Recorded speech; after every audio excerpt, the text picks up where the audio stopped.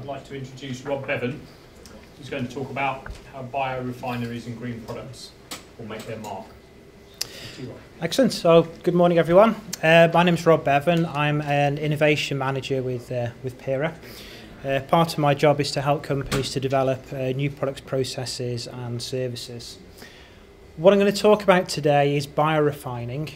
Give you a very brief introduction to what biorefining is, a bit about the trend in the biorefining market, talk a bit more about the challenges and opportunities that it offers, and then finish with some of the activities that Pera is undertaking in this area. As Andy Dean mentioned earlier, these are the publicly funded projects that we're involved in. So what are biorefineries?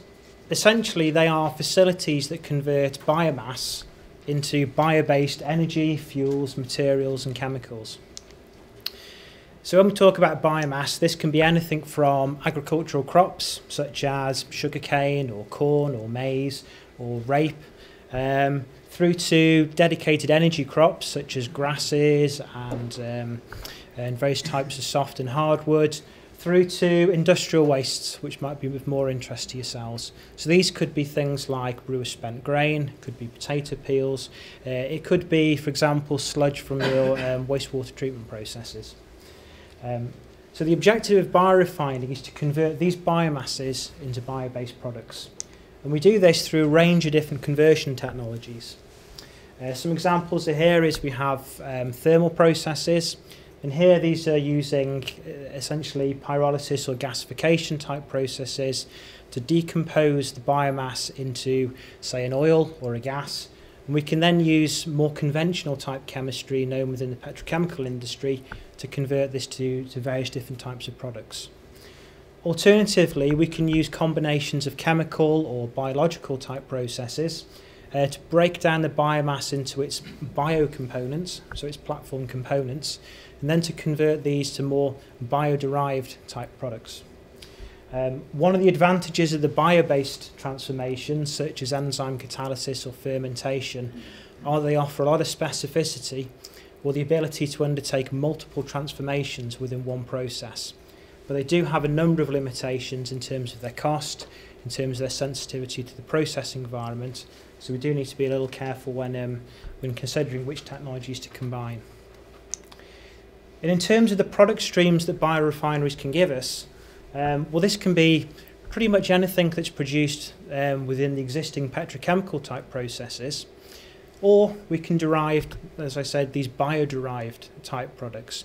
So these are products which capitalise on the inherent nature of the feedstocks within which we're working with. So by way of an example, brewer's spent grain is a major industrial waste stream. Now we could, if we wanted to, thermally decompose the brewer's spent grain to an oil or a syngas. And as I said, we can use classical chemistry to then convert these to a range of different products. You know, for example, paints, we could convert it to polymers, fabrics, mirroring what's done by the petrochemical industry. Alternatively, we could break it down using a combination of chemical and biological processes. So it's platform chemicals, such as sugars, and we can then use processes such as fermentation to convert it to bio-based products. So this might be, for example, polylactic acid, or it might be bioethanol.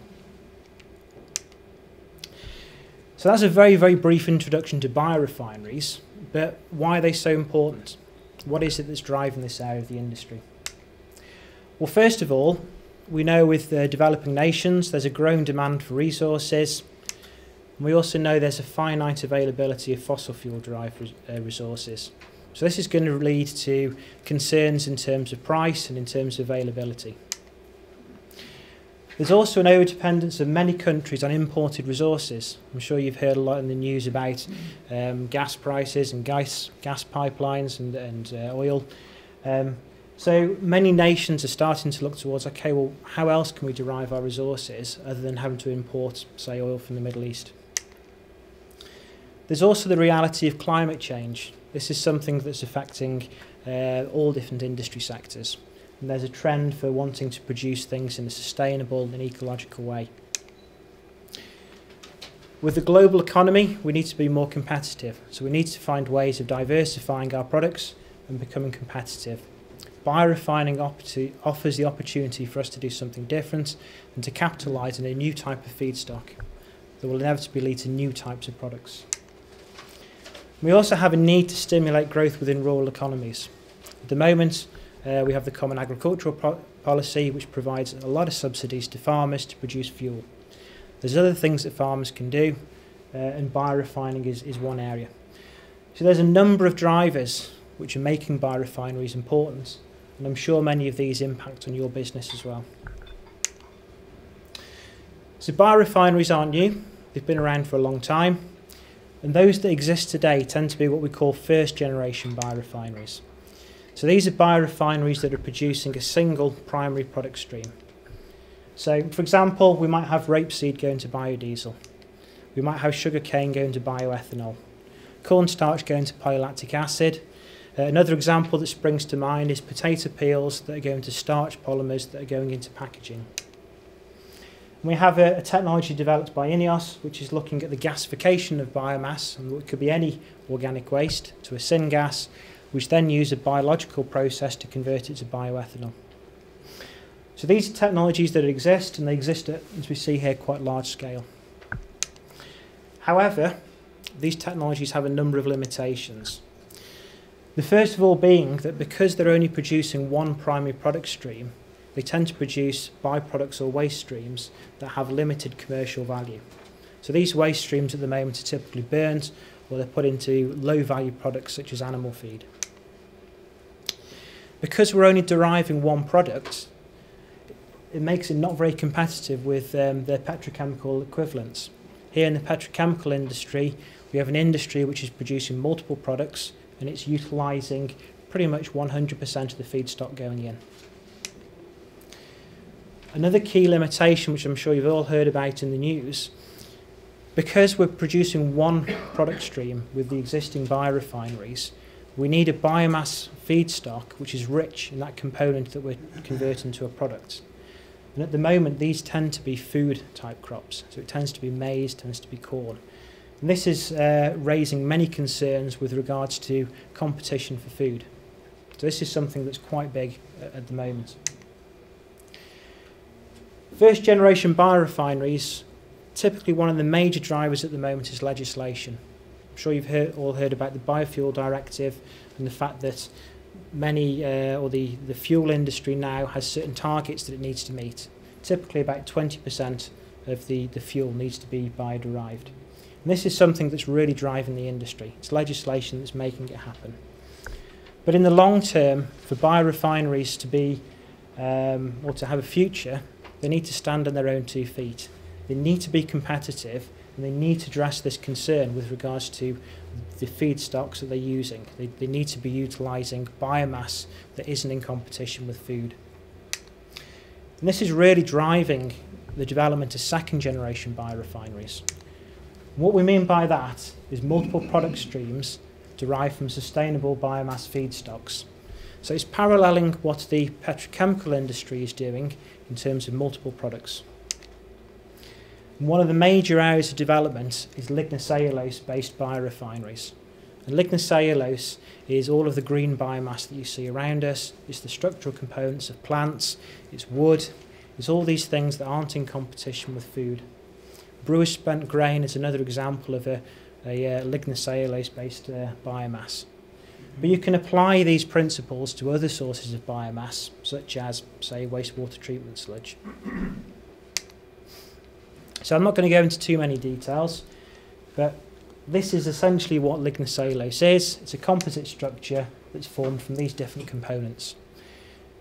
And we can see here the different components have varying levels of complexity, from simple cellulose that's formed from C6 sugars, through to hemicellulose, which is a bit more complicated, C6 and C5 sugars, to lignin, which is a macromolecular, amorphous, complex structure formed from a number of different subunits. The objective of second generation biorefining is to break down these structures, refine them, and then transform them to product streams. So for example, we take the cellulose, we recover the C6 sugars, and we convert them to things like fuels, platform chemicals, or polymers. Hemicellulose, similar sort of fuels, petrochemicals and polymers, but also here we can recover interesting compounds like oligomers, which can be used as functional food ingredients. They can be used in medicinal and pharmaceutical applications. Lignin, very interesting material for us to be using. It's actually one of nature's only natural sources of aromatic compounds, or major sources of aromatic compounds. But also we can use macromolecular lignin to form functional additives or to produce bioresins. An area you're perhaps more familiar with, what we call direct extractives. These are things like essential oils. So these are things that we can recover and have many interesting properties for different applications. And the key advantages of second generation biorefining, well, first of all, we're utilising all of the biomass components. So this is enabling us to get the highest value return from our feedstock, in the same way as the oil industry is getting the highest value return. So by way of comparison, this is based on dry mass, it's some estimate figures. First generation biorefining, it's about €700 per dry mass tonne. Second generation biorefining, we're looking at 1,500 per dry mass tonne. Another advantage is that we're integrating a number of different processes into one system. This means that we can offset process costs and means that we can make the processes more competitive and essentially in line with the petrochemical equivalents. Because we're using each of the different biomass components, we're no longer reliant on a single component in the biomass as with the first generation biorefineries. So this means that we can use more sustainable feedstocks. So we can start looking at things like industrial wastes. And because we're getting a higher value return, and because we can target multiple different product streams, it enables us to achieve viability at smaller scale. This enables us to look at flexible configuration, so we can look at products for niche markets. And it means that we can capitalise on, I've put down here, regional diversity in terms of maybe the crops from different areas of Europe. But similarly, we could be applying this within an industrial environment for a specific waste stream. So again, going back to our example, here we have the brewing industry. They produce a high volume of brewer spent grain waste. Things we could be doing here are, for example, converting the cellulose to PLA biopolymer. We could be using this to manufacture the bottles. We could be recovering the lignin as adhesives to stick the labels on the bottles. We could be recovering the lignin as additives, antioxidants, which we could be putting into the polymers or perhaps even into the product. The hemicellulose, this provides functional food ingredients. I don't know whether this could go into the beer, but it's something we could certainly sell into the food industry. Hemicellulose also produces polymers with very high barrier properties, so again we can use it in the manufacture of the bottles. So this is just an example of how we could be applying second generation biorefining in an industrial environment. However, there's a number of key challenges that's stopping this at the moment. And this is something where a lot of research focus is at the moment. I'm not going to go into too much detail, I'll put some information on the slide, but essentially one of the biggest challenges is initially breaking up that biomass into its components so that we can do something useful with each of those components. The existing processes are quite aggressive, and typically you might be able to recover one component, like the cellulose, but that's at the detriment of the other biomass components. Also, second generation biorefining, it's relatively new in comparison to the first generation, which is typically using C6 sugars or the starch or the cellulose component. So a lot more work needs to go into how we can valorise the hemicellulose components and how we can valorise lignin.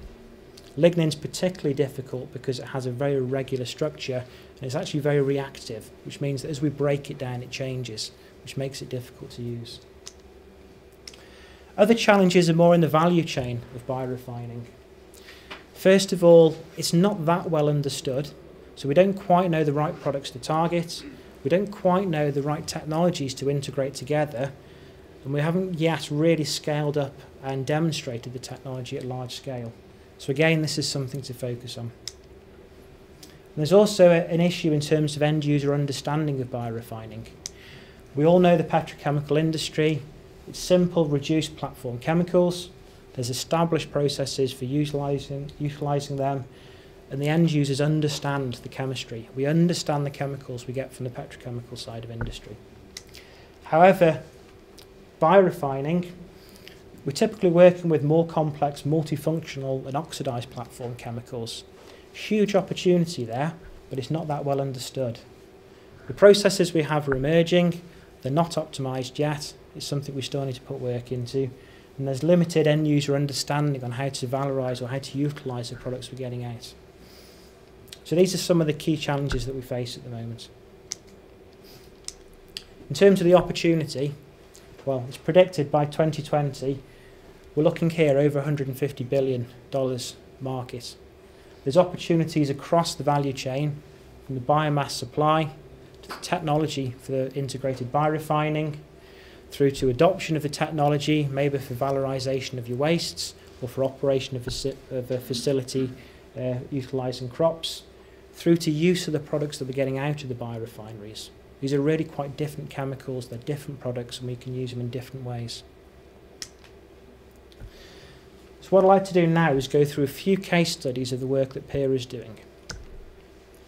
So we've already spoken this morning about microwave technology.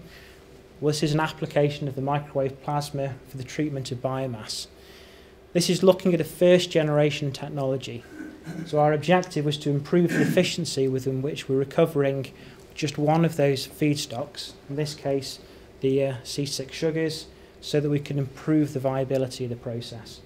So here we were looking at high sugar yields in a quicker time with reduced energy. And this resulted in a prototype demonstrator. At the moment, that particular consortium are looking at how they can then take the next stage and integrate this into value chains.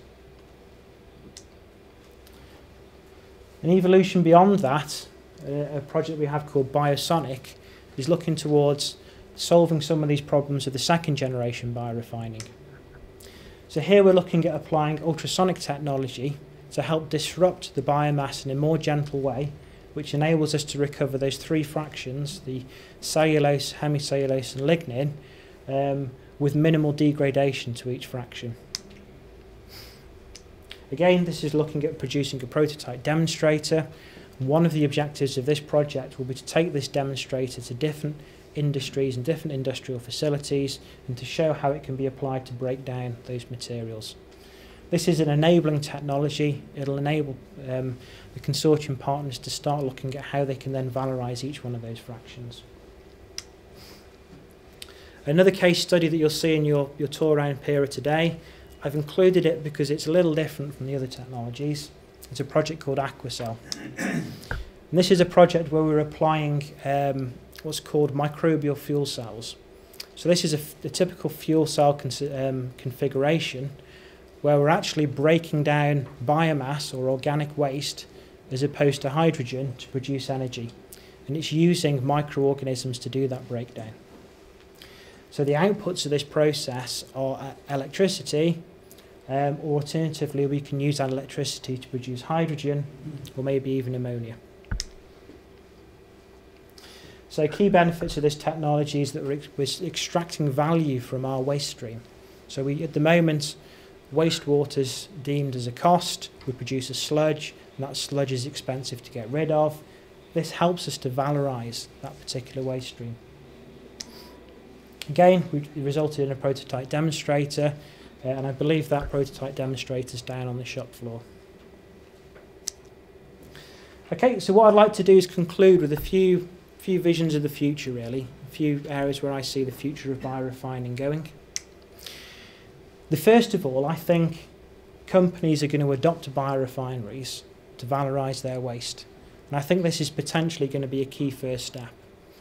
At the moment, they're not really competing with petrochemical industry. However, waste is a cost to many companies. So any technology we can apply to recover value from that waste or that cost is going to be of benefit. And I can see this companies either doing it directly or maybe via some kind of centralised facility. So it might be we see companies forming which take waste from a number of companies and then start to valorise them into products. I think second and third generation technologies will be key. And here when we talk about third generation technologies, we talk about multiple waste streams going to multiple products. And I think they're key because these are the technologies that will enable commercial viability. It'll enable us to be competitive with the petrochemical sector. I think biofuels will be a key driver. There's legislation in this area, and I think many of the biorefineries we will see will be what we call biofuel-based refineries. So one of their core products, or the volume product coming out of biorefineries, will be a biofuel of some kind. And then there'll be other product streams which are maybe the higher value products. But I also see that biorefineries will have impacts where they're able to produce products which can't be produced with petrochemical, or can't be produced as cost effectively with petrochemical feedstocks. And I think that biorefineries are going to be a key driver for competitiveness and differentiation. It's a new suite of platform chemicals we can have. It's a new suite of materials. It enables us to do new things. Another example is shell food waste. We can turn shell food waste into a polymer called chitosan, and that polymer actually has antimicrobial properties. So this is where we're seeing that the bio-derived materials have value beyond their petrochemical equivalents. Okay, so that's the end of the presentation. If there's any questions.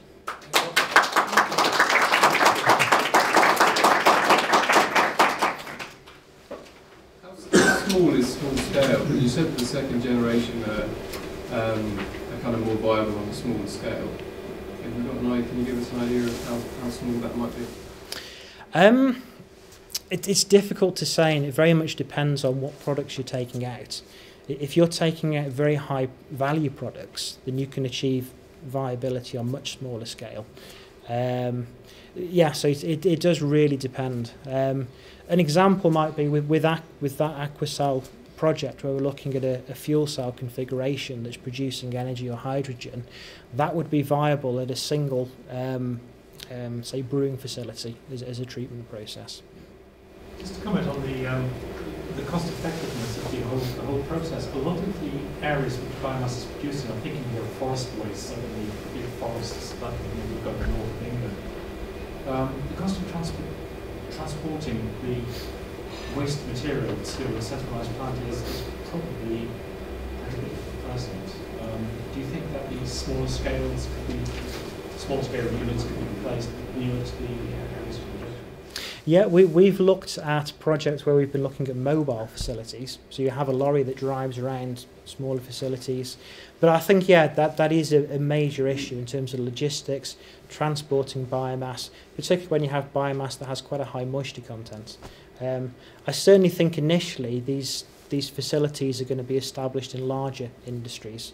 And I think from there they're going to progress. Can I ask to what extent, I mean, you did say that end user knowledge or preparedness to take up the challenge of biorefinery products is limited. Yeah. Is there anything happening in that area? There is. We're aware of European initiatives to try and raise awareness. I wouldn't say it's end user knowledge is limited in every area. For example, biopolymers, people tend to have quite a strong understanding of. It tends to be more the bio-derived chemicals, which are in most instances quite different from the petrochemical equivalent. And because you need different technologies to process them as well, it's almost like it's a different suite of platform chemicals for the industry to use. But yeah, there are some initiatives in that area. For example, there's European technology platforms in this area, which is trying to educate and drive industry forward. Yeah. There is actually, at the end, I've put up a few papers here, which are provide a very basic understanding of biorefining, but a number of these are actually, reminded me of the last slide, some of the initiatives to try and educate and disseminate that information.